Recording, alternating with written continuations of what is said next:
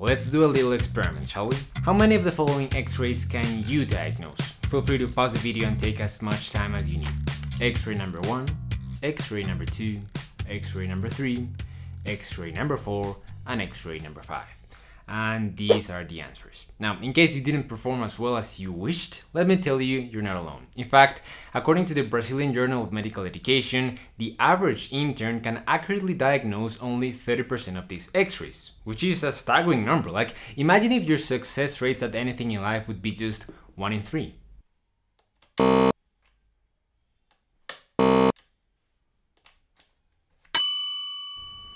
That's actually accurate. But enough about that. How can we improve our chest X-ray reading skills? Well, in this video I'm gonna give you 3 simple and practical steps to do so, to learn radiology and not die trying. And step number 1 is to be anal about the normal chest X-ray. I know with this I'm not encouraging some crazy fetish practice that involve your bowels. What I am saying for anyone unfamiliar with the term is just to have an obsessive attention to detail, because that is precisely what you need to do with an X-ray. You gotta get to know it so damn well that it's borderline pathologic and uncomfortable to watch. In reality, this just means turning the usual low-resolution representations that people usually create with X-rays to some very high-resolution representation ones. As an example, take this X-ray and focus on the long part of the image. To the untrained eye, that is just black on black and that's the end of the story. But to the trained eye, that black zone actually contains a teeny tiny white mesh, which are those little white lines that should always be present. Having that inside of your mind is a high-resolution representation. And the importance of having them all across the X-ray is that if you know by heart the details and in high resolution about what's normal, you automatically train your eye to detect what is not. So for instance, if you train your eye to always look for those white tiny lines in the lung, the moment they stop appearing or become bigger, you automatically know something's up. Then it's just a matter of knowing how to name those abnormalities. And so yeah, that's the first step. Create a high resolution representation of every part of the normal film, so that even the most little anomalies will be dead obvious to you. Now, how to actually do so? Well, the easiest way is by having someone teach you exactly what to look for, like what I just did with the lung markings.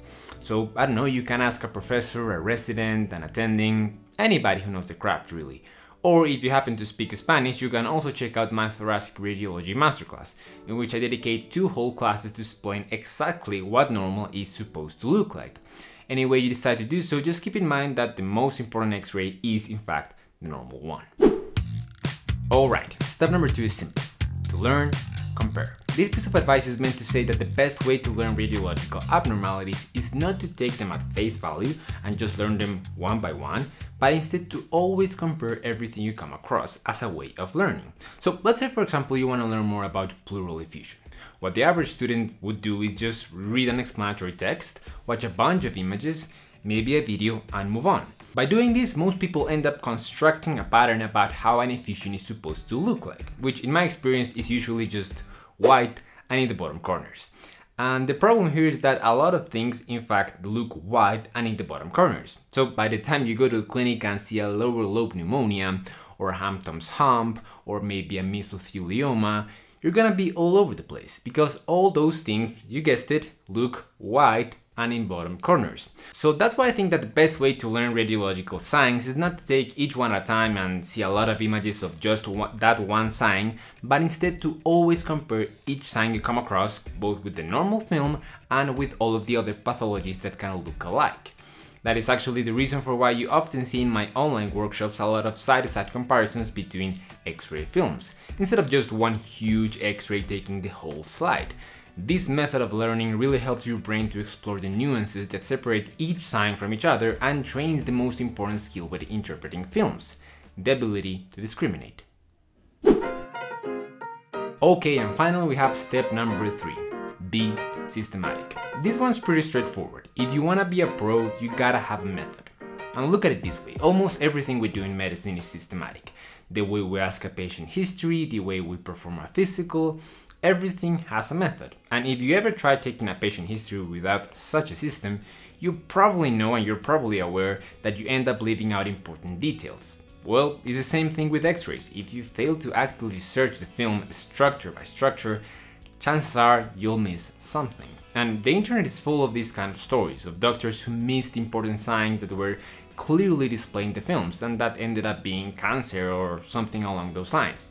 And sure, those are extreme examples, but in my experience a lot of MDs do miss important radiological abnormalities simply because they think that by just looking at film, the signs will pop out to them. But no, just to be clear, you actively have to search for the signs. Now, the method I personally use and recommend is the famous ABCDE.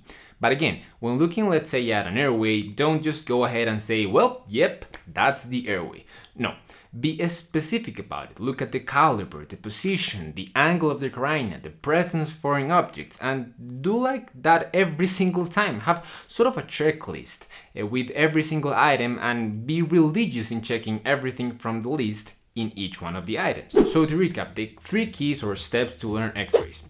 Be anal about the normal chest x-ray. To learn, compare, and be systematic about it. Now, if you like this video and want to continue learning how to become the best version of yourself, I suggest you use the 1-month free trial I have waiting for you and hop on Skillshare. In case you don't know, Skillshare is an ad-free online learning platform packed with thousands of creative classes on a myriad of topics like learning, productivity, and lifestyle. One class I especially recommend to everyone watching this video is Simple Productivity by author and speaker Greg McKeown. In this class, Greg teaches you everything about essentialism, which, to make a long story short, is simply approaching productivity not as a way to do more stuff, but to do the right kind of stuff. I absolutely loved his class, and I'm sure you'll do too, as Greg really knows how to embed those take-home messages, like the ones you find in Fortune Cookies, in between stories. Really recommended. Now the great thing is that if you want to watch this class or in fact any other Skillshare class, you actually don't have to spend a single dime to start. Quite literally, all you need to do is click the link in the description and join the community. The first 1,000 subscribers that click the link below will get a 1-month free trial of Skillshare, so that you too can start exploring your creativity today. But anyways, huge thanks to Skillshare for sponsoring this video, to you for tuning in, and as always, I'll see you guys in the next one.